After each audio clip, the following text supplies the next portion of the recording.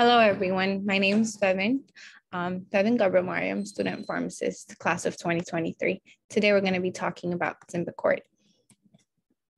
So before we go ahead and talk about it, these are some topics that we're going to be highlighting over today. Introduction, medication information, how to take this medication, how to store this medication. So Symbicort is a combination product, a beta-2 agonist with a long-acting corticosteroid. So the generic name for Symbicort is Budesonide Formoterol. Budesonide, it comes in two forms, Budesonide 80 microgram and 4.5 microgram of Formoterol, and it comes with Budesonide 160 microgram and 4.5 microgram of Formoterol. So as you see it in the blue, that's the 160, and as you see it in the green, it's the 80 microgram.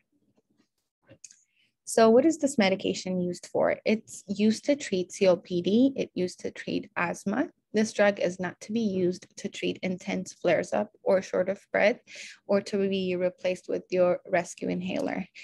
Talk to your doctor if any of the symptoms is happening. So what do I need to tell my doctor before I take this drug? If you have any allergy to budesonide, Formoterol, or any other medications, please go ahead and contact your doctor. If you're allergic to this drug, any part of this drug, or any other drugs, foods, or substance, tell your doctor about the allergy and what signs you had. If you are using another drug like this one, go ahead and contact your doctor immediately. So what are some things I need to know or do while I take this drug? If you have a high blood sugar like diabetes, talk to your doctor. This may raise your blood sugar level a little bit. And also it may take up to 2 weeks to see the full benefits, so be aware. Call your doctor right away if your breathing problems get worse, if your rescue inhaler does not work as well, or if you need to use your rescue inhaler more often. Do not take more of this drug or use it more often than you've been told. And also make sure you document when you start taking this medication as shown in the picture. So how's this medication best taken? A lot of people take it differently, but I strictly recommend taking it this way. So before you use it, shake it well for 5 seconds and remove the mouthpiece cover by squeezing gently at both sides, then pull out as seen here in the picture. Click the mouthpiece, check the mouthpiece for foreign objects. Before we go ahead and put it in our mouth, we're gonna prime it first and see that nice mist coming out.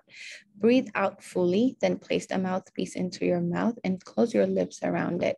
Make sure that inhaler is upright and that is opening of the mouthpiece is pointing towards the back of your throat.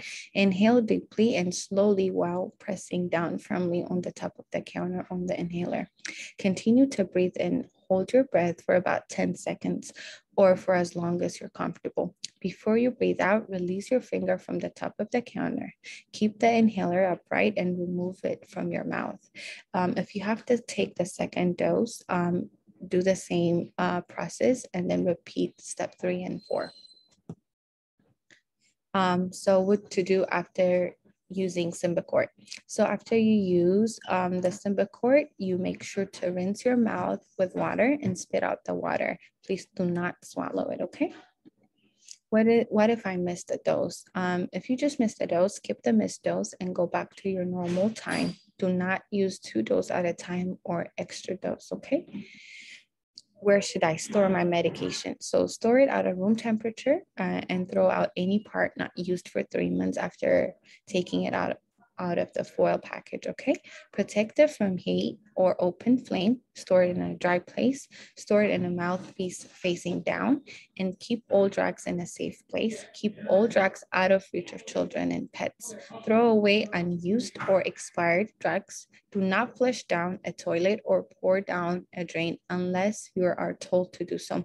Check with your pharmacist if you have any question about what is the best way to throw out your drugs. There are maybe drug take back programs in your area. So speak to your pharmacist, okay? Remember, use your Symbicort twice daily or as directed, morning and evening. While taking Symbicort, never use another medicine that contains a long-acting beta agonist.